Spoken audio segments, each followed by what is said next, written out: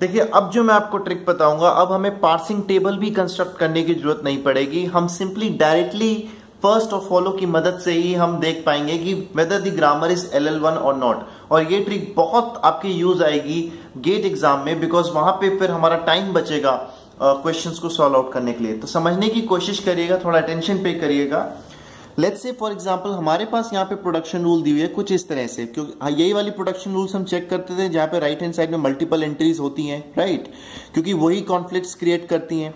तो let's say A tends to alpha1, alpha2 and alpha3 and so on हो सकता है। फिलहाल हम यहाँ पे 3 केसेस ही ले रहे हैं और यहाँ पे कोई नल प्रोडक्शन यहाँ पे नहीं है, ठीक है। तो पहली केस में हम ये वाली लेंगे और इसके बाद वाला जो केस लेंगे उसमें नल मूव्स भी होंगे। तो फिलहाल यहाँ पे आप देख सकते हो कि यहाँ पे नल मूव्स नहीं है। देन इस केस में जो कंडीशंस जो सेटिस्फाई होनी चाहिए for a grammar to be LL1 वो ये वाली होंगी। सबसे पहली चीज ये होनी चाहिए कि फर्स्ट ऑफ alpha1, ठीक है, दैट शुड बी, उसका जो इंटरसेक्शन है वो फर्स्ट ऑफ alpha2 के साथ क्या होना चाहिए, 5 होना चाहिए। दैट मीन्स कुछ भी नहीं, रिजल्ट आपका नहीं आना चाहिए, 5 आना चाहिए। सेकेंड कंडीशन जो है वो होनी चाहिए आपकी first of alpha1 intersection first of alpha3 that is also equal to 5। And इसी प्रकार थर्ड कंडीशन जो है वो आपकी होनी चाहिए first of alpha2 intersection first of alpha3, ठीक है, विच इज इक्वल टू 5। ये तीनों की तीनों कंडीशन आपकी एग्जिस्ट करनी चाहिए। ऐसा नहीं कि कोई एक कंडीशन एग्जिस्ट करे, तीनों की तीनों एग्जिस्ट करनी चाहिए, तभी आपकी ग्रामर जो है वो LL1 होगी। दैट मीन्स मैं यहां पे कहना चाह रहा हूं कि ये पेयर वाइज डिसजॉइंट होने चाहिए। पेयर वाइज डिसजॉइंट क्या होनी चाहिए, अगर alpha1, alpha2, alpha3 pair wise disjoint होने चाहिए, तभी आपकी ग्रामर जो है वो LL1 होगी। फॉर एग्जाम्पल यहां पे मैं एक एग्जाम्पल लेता हूं और सारी चीजें आपको यहां पे तब और क्लियर आउट हो जाएंगी। तो ये हमें ग्रामर दी गई है और इसको हमें चेक करना है कि whether the grammar is LL1 और नॉट। तो ये वाली जो प्रोडक्शन ऐसे हमें चेक करने की जरूरत नहीं है, बिकॉज सिंगल एंट्री है राइट हैंड साइड पे, यहां पे 2 है। तो ये हमारी लेट्स से alpha1 हो गई, ये हो गई alpha2, ठीक है।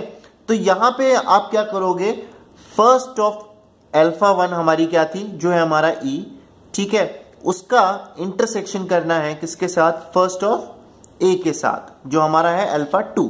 तो फर्स्ट ऑफ E अगर आप निकालोगे तो फर्स्ट ऑफ E हमें क्या मिलता है, इस वाली प्रोडक्शन रूल से हमें मिल गया A। दैट मीन्स हमें यहाँ पे मिलेगा A इंटरसेक्शन, और क्योंकि ये टर्मिनल नहीं था तो यहाँ पे मिलेगा A।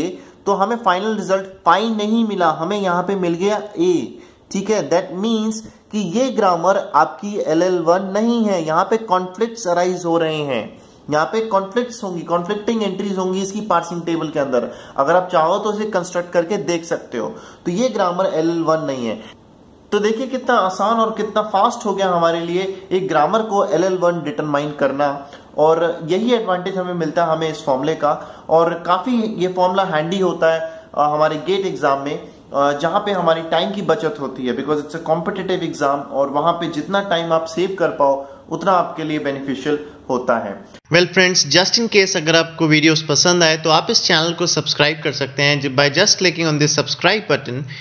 एंड एक चीज और ध्यान रखिएगा, सब्सक्राइब बटन पे क्लिक करने के बाद आपके पास यहाँ राइट हैंड साइड पे एक सेटिंग्स का बटन आएगा जिसको आप क्लिक कर सकते हैं, और क्लिक करने के बाद यहाँ पे आप नोटिफिकेशंस के लिए, ईमेल रिमाइंडर्स भेजने के लिए आपके पास एक ऑप्शन आता है सेंड मी अपडेट्स, इसको क्लिक करिए एंड देन सेव। वेल जैसे ही फिर आप मेल पे लॉगिन करेंगे तब आपको यूट्यूब की नोटिफिकेशंस आएंगी जब भी न्यू वीडियोस अपलोड होती हैं। फॉर एग्जाम्पल यहाँ पे सोशल टैब के अंदर यूट्यूब की नोटिफिकेशन आई हुई है कि computer forum NCR has just loaded a new video. तो इस तरह की अपडेट्स आपको मिलती रहेंगी जस्ट इन केस अगर आप सब्सक्राइब कराते हैं। तो ध्यान रखिएगा जो भी नोटिफिकेशंस आपको YouTube की तरफ से आएंगी वो सोशल लेबल के अंडर आएंगी। एंड एक चीज मैं आपको यहाँ पे और बताना चाहूंगा कि जो भी लेटेस्ट वीडियोस हैं, जो भी न्यू वीडियोस हैं, वो मोस्टली हम ट्यूसडे इवनिंग 8 PM पे पब्लिश करते हैं। So do visit this channel regularly and yes, thank you so much for watching this videos.